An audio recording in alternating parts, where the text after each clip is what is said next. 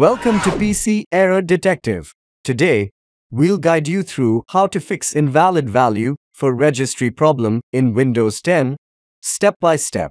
If you're enjoying our content, please consider subscribing to our channel for more helpful tips and tutorials.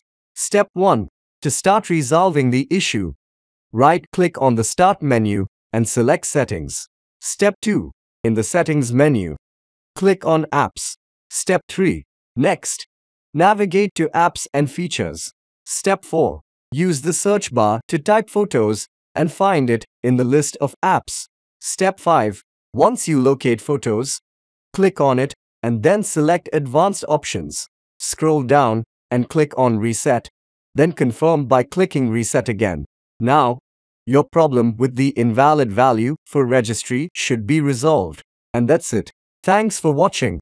If this guide helped you fix your issue, don't forget to like, comment, and see you next time.